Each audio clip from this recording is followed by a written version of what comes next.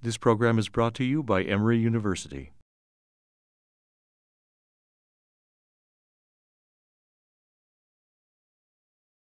So if someone's describing a scene to you and they're describing how it looks and how it sounds and how it smells, you're actually representing how it looks, sounds, and smells in your sensory systems. Or if someone's describing to you how to pick something up, you're representing what they're saying in your motor system.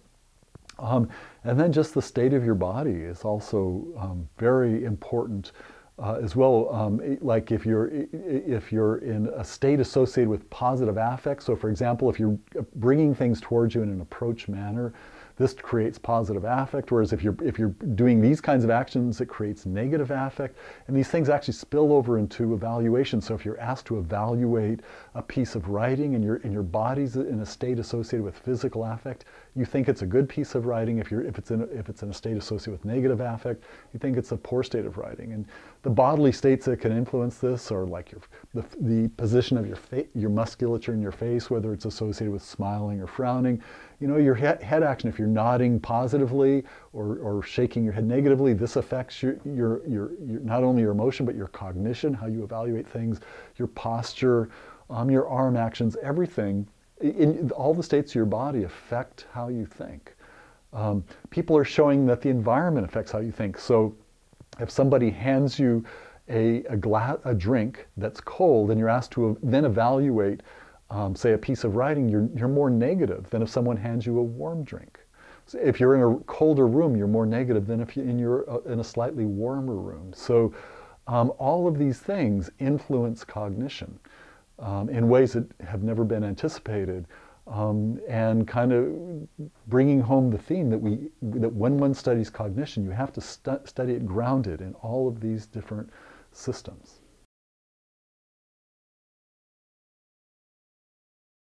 There are these three major influences over the past 3 decades, you know, that have transformed the original thinking of cognition as kind of a modular computer-like computational device. First of all, thinking about it as a more statistical system. Second, grounding it in neural mechanisms.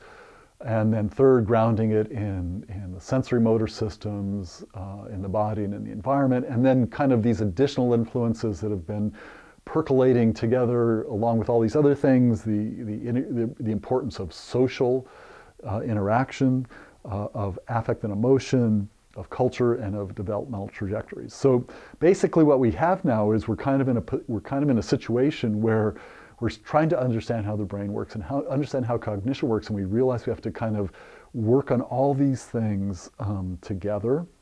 We can't really, it's increasingly difficult to justify studying each of these things independently. Maybe for a certain period of time it makes sense to understand the mechanisms in a particular system, but ultimately one has to understand how they all relate to each other, which is a huge challenge in and of itself. If you have to understand a large complex system, that's much more challenging than understanding a small modular system. So people are trying to get their heads around that, trying to understand how something like that might work.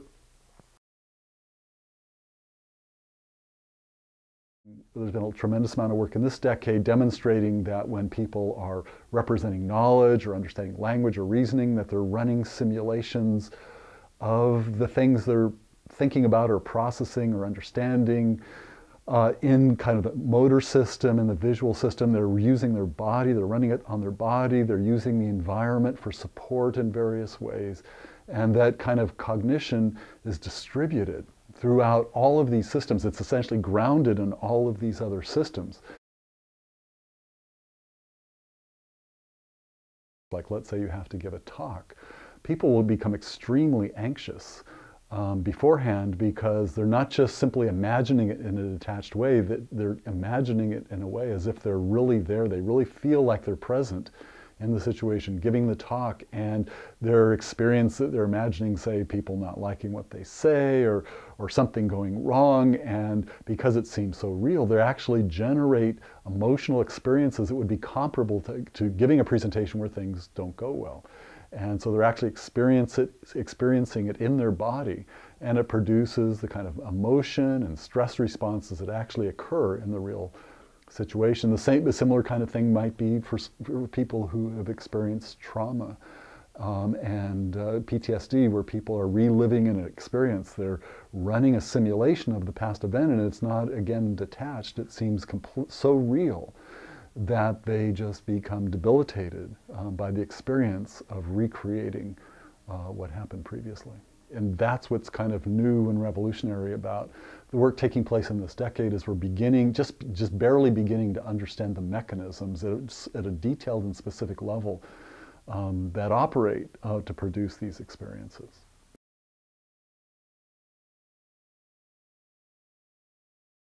The cognitive abilities we have are very social in nature. They allow us to do all these social things. And so trying to understand cognition independently of the social world increasingly seems like a major mistake to many people, even though up until the current time, and even still in the current time, the social aspects of intelligence and the cognitive aspects are largely studied independently. It's really a minority of people currently who are really looking at their true interaction. Although I think it's the case that many people realize how important it is to bring these things together. And so I think this is already starting to happen and will carry forward tremendously into the future.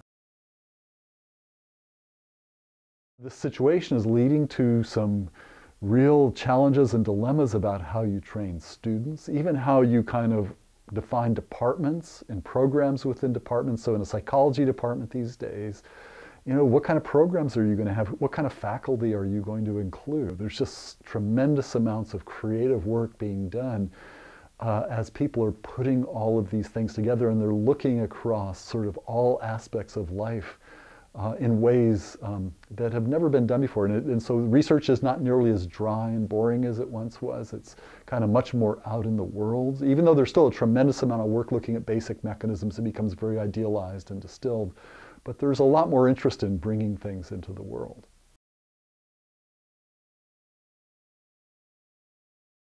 Things that happen in basic science and in all of these areas that we've been talking about just have tremendous applications, get picked up in applications having to do with medicine, technology, education, social services. I'm really interested in understanding how the basic simulation mechanisms that we've been working on for the last 10 years can be used, can be brought to bear on understanding the generation of stress, and then further trying to understand the mechanisms that can disable those simulations so that they're no longer stressful.